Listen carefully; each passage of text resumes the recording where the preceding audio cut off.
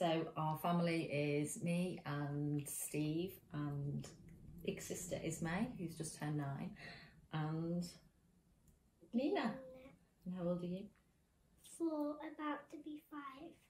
So she was born in March 2020 and diagnosed with a brain tumour in June 2021. I guess things unfolded over the next few months in terms of Nina having some initial surgery and a biopsy. We thought that that first surgery would have been enough, but unfortunately it wasn't, and so then she started chemotherapy just as she just a couple of weeks before her 2nd birthday.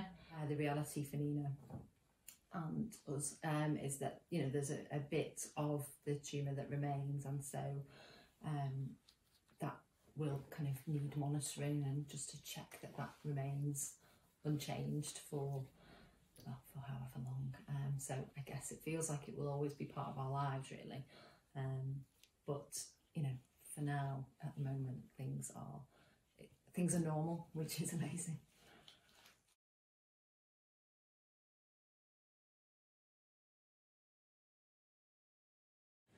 My name's Neil Shaw.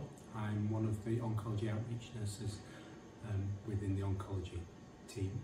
I've been in that role for around about 10 years, but as of December 2023, I changed roles and moved into a position still within the oncology outreach team, but primarily to administer chemotherapy at home to children who are eligible.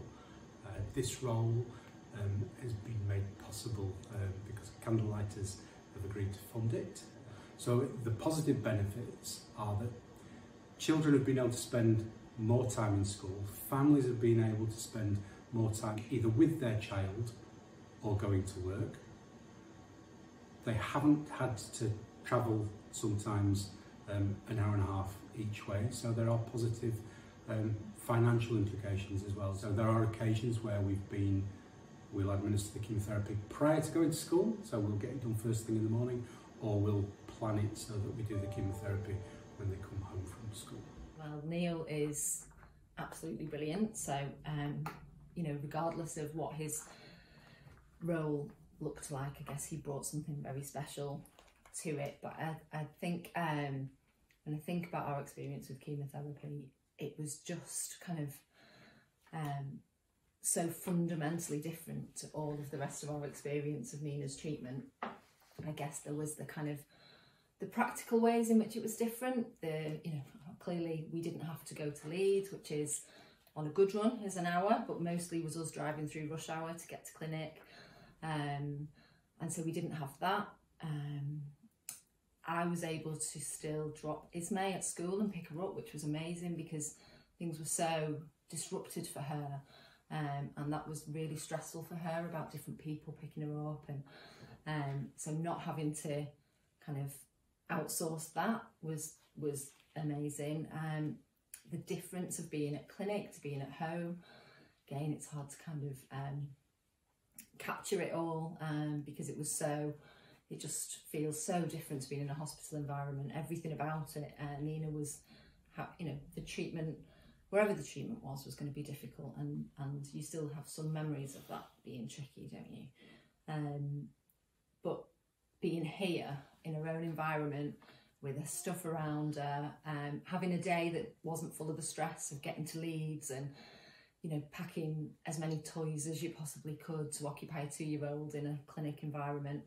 But being here with her own stuff just transformed the experience, really. That moment of the treatment being administered was still really hard, but everything else about it wasn't, which, you know, kind of transformed a whole day of challenge and trickiness into just managing a very short period of the treatment. And Nina also had a much more active role in it, which I think was really helpful.